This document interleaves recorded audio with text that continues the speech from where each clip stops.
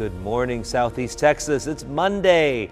So glad you could start the week with me, and in this brief reflection, hopefully have some little morsel that you can carry with you throughout the day. The first reading today is from Galatians chapter 4, St. Paul writing to the Galatians. And he says, "For freedom, Christ set us free." Jesus is the Savior of the world. He is our Redeemer, and He wants us to be free. And the more we live in Christ, the more we are free.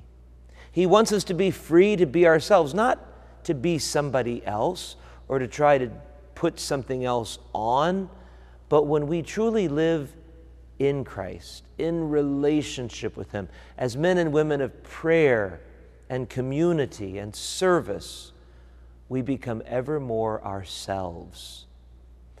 That's the freedom that Jesus wants for each of us. Free to be ourselves and freedom in our hearts, knowing that He is our Savior.